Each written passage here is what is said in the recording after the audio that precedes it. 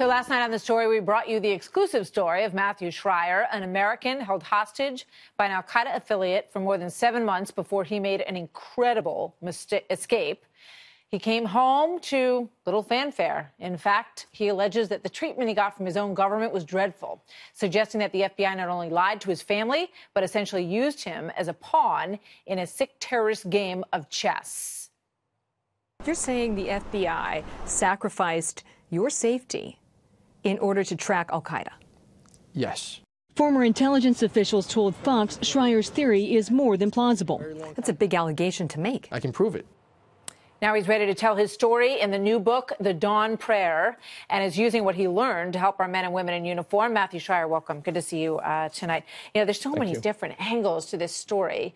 But first of all, can you just explain to everybody how you got out? You know, you're locked in a cell with walls as high as you can see with another guy, another American, and your first thought is, I'm going to get out of here. I saw that the window was flawed.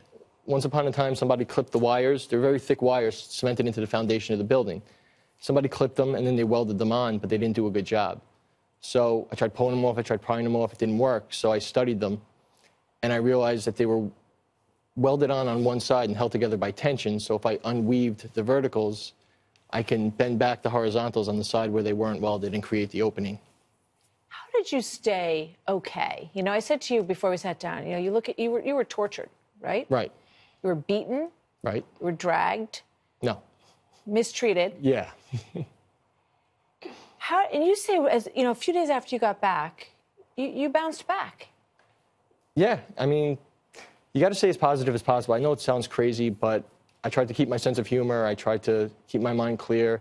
And as a Jewish guy in an al-Qaeda prison, the way I thought of things are, you know, the only thing almost as bad as getting your head cut off is sitting around waiting for it to happen, so I didn't do that. I just used the time to my advantage by trying to figure a way out of there and other exercises. It worked. I want to talk to you about the FBI. How do you believe that they wronged you? I know that they wronged me. At first, I thought it was incompetence.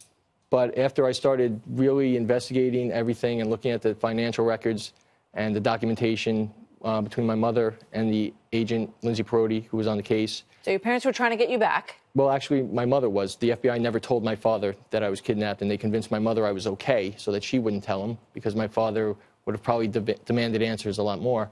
So it was easier for them to not have him involved. So once I started really investigating everything, I realized that she was lying about a lot of things. Like in an email after I came home, I said, you know, they drained my bank accounts. You told me that you froze them with $8,000 left. And she says, yeah, I did freeze them in an email, and they must have called up with your security questions. Meanwhile, Citibank sends me an email saying, they never froze your bank accounts. We froze them because of an overdraft in your personal savings, and then they moved on to your business account. Because they were using your computer to keep tracking these guys. No, they were using my money. They took all my financial information, and they were hacking into my accounts and buying computers with that money. And the FBI was monitoring all of my finances. We know this beyond a reasonable doubt, that they were monitoring my finances before they ever spoke to my mother. And this is because the agent told me she thought I joined al-Qaeda because they paid off my Discover card. That's what it takes to fool the FBI. So because they thought I joined, and I was basically judged guilty until proven innocent, they started monitoring everything, and they saw they were buying laptops 10 at once, tablets on eBay. And you got to think, this is a dream come true. We intercept the laptops, we get the IP addresses, maybe put some GPSs, some microphones in, and we deliver them right into the hands of al-Qaeda. And they spy. And me, well, I'm not coming home anyway, so no harm, no foul. As long as you're not me. You, essentially, as Catherine said in right. the piece that we just saw. This is a statement from the FBI that they put out today. They knew that we were going to be speaking with you, and they sent it here. It says the FBI fully supports the work of agents and victim specialists who have remained consummate professionals in working with Mr. Schrier. It goes on to say, since his return home, we have worked with our partners in the U.S. government to provide Mr. Schrier with a full range of services and guidance to help him rebuild his life. We do this for all victims, however, and it is at the discretion of the victim to accept and implement these resources. So they're suggesting that they've offered you help and to work with you, and that you haven't taking it? They gave me health benefits that were the same things given to illegal aliens. And when I went to this doctor, he refused to prescribe me something to help me sleep because he said it was a narcotic and he doesn't believe in it. FDA-approved drug. That's why I stopped seeing him. They gave me a shrink who canceled 5 appointments my first 2 months home. Within 10 minutes of my first appointment, she tried to put me on lithium. They won't give me a new Social Security number, even though Al-Qaeda stole my identity. They have my Social Security number. They can do whatever they want with it. The United States government denies you a Social Security number. Right. Agent Perotti would be like, I can't help you with that. I can't do it. What is the witness protection program for? Only the criminals? And you believe that you gave them a wealth of information that they could use? I gave them a ton of information. I gave them 2 Skype names. One of them had 287 contacts on it. That's 287 terrorists, and all of their contacts, and all of their contacts. I memorized serial numbers on brand new windows in the cells so that they can hack into the company's account, figure out who paid for them and is funding them, where they were delivered, who they were delivered to.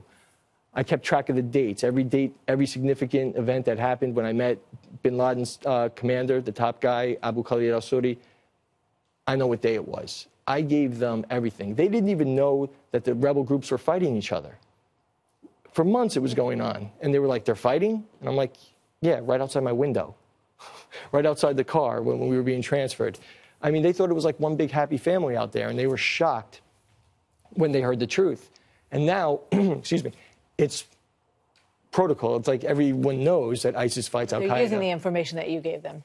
Absolutely. Matt, thank you. It's a fascinating story, and it's called the Dawn Prayer because that was the time of day that you determined after they went to prayer in the morning that they would take a nap.